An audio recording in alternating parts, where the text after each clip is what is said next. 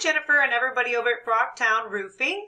My name is Kylie. I'm with Ringen SEO and Digital Marketing. It was a pleasure speaking with you this morning, Jennifer. I'm going to go over a couple things with you guys today, just little things you can do to improve on your own with your online presence, your website, and your Google My Business page. The three things we're going to talk about today are content, citations, and backlinks. So since we're on the home page of your website, I'm just going to go ahead and get started with content first. Content isn't just the words that are on your page. Content is also the images that are on your page and how they're saved. So going through your website, your home page and all additional service pages, and making sure that all of your pictures are saved as buyer intent keywords and key phrases is going to help you guys out a ton. We'll go through what those mean in a little bit, but I just wanted to make sure we pointed that out while we're on here. Besides that, content is also what's behind the images on your page. So it's site titles, meta descriptions, alt tags, etc. And then content is king in the eyes of Google. And Google likes to see about a minimum of 1,500 words on your homepage or any service pages that you're trying to be found for. After that, if you just have like about us pages and things like that, those aren't as important as these main pages, but 500 words to 750 words minimum on those pages is going to help too. I'm going to hop on over here and start talking about citations. You may be finding yourself asking, what are citations? And citations are basically anywhere that your business name, address, and phone number are listed through various directories throughout the web.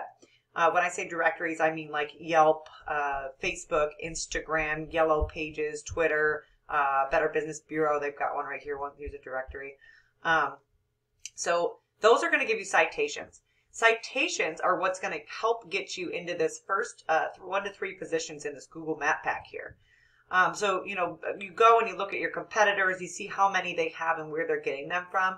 And then you can piggyback off of that and then just do a little bit more than what they have. And that's what's going to help give you that extra boost into this 1 to 3 position so that you're being more found more often for the services that you offer. And in return, it's going to bring you more business. In order to rank in the top 3 of this Google Map pack here, you actually have to be ranking organically as well. So your website needs to have the adequate power that it needs, and then also focusing on your Google My Business page. Basically, the two go hand in hand. And here I'll just, Mommy, Ohio roofing would be a key phrase that, you might want to be seen for and get some business from. And like I said here too, so if I type that in, you're not pulling up here. Okay. Anyway, so I've got your Google My Business page pulled up here. You've got 55 Google reviews, which is fantastic. We like to see about a minimum of 25. You've got your business address, which is great. You've got your phone number. You've got your business name. You've got your website integrated on here, directions, all that fun stuff. One thing we recommend, just like on your website, is to make sure that every photo on your Google My Business page is saved as a buyer intent keyword or key phrase. And then also having a minimum of 10 photos on here. There is also a special way that Google likes to see these images saved as far as size goes. And that also helps make it easier and gives you a little bit of boost as well. The third thing I want to talk to you about is backlinks. This is a paid tool that I use. It's called Ahrefs, and it gives me an overview of the power to a website. A backlink is basically one website linking to another website, telling Google, hey, this website is trustworthy. We trust them, right? So with that being said, not all backlinks are created equal. We all know that not all sites on the web are trustworthy sites. Some are spammy, etc. So paying close attention to, where you're getting these links from, these referring domains, is particularly important when you're putting power to your website. So go through, use some tools, make sure that you're not pulling links from spammy websites. With this current, we like to see this more like a 1-to-1, so the power, as close to a 1-to-1 as possible.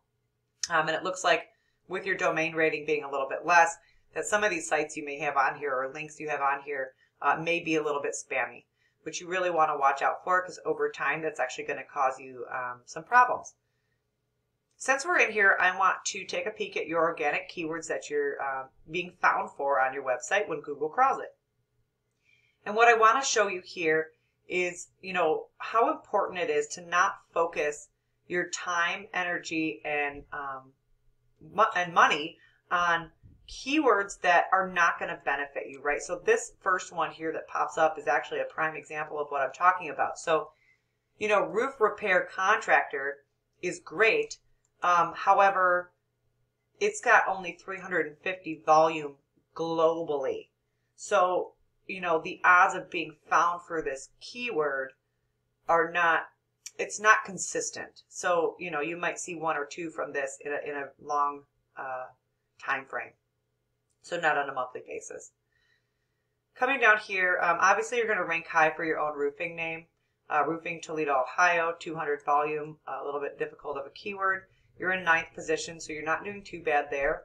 What I did notice is that your positions are actually starting to go down. So either you've done SEO in the past and you stopped doing it, or you've got some spammy sites on there, and that could be hurting you as well. So, if in the future you're interested, we could definitely go in and try to narrow down why this is happening. My guess is just because, you got to where you needed and you just kind of maybe stopped doing it. So keeping at it, making sure those sites aren't spammy. Get that power and authority that you need to your website to be found for these keywords that are really, really going to help you. Not global keywords, but service and location specific to where your services are. Roofing companies in Toledo, Ohio, that'd be one that you want to get found for. Emergency roof repair near me would be global. Not super important. Great, have it on there, but not where you want to focus your time. So I hope that information was helpful to you in some way, shape, or form. I'd love to speak with you guys more to really narrow down, what you can do to be seen more often for these keywords in your area and get in those top 1 to 3 positions and really start seeing more business coming through your door. I hope you guys have a fantastic 2021, and thank you so much for taking the time to watch this video.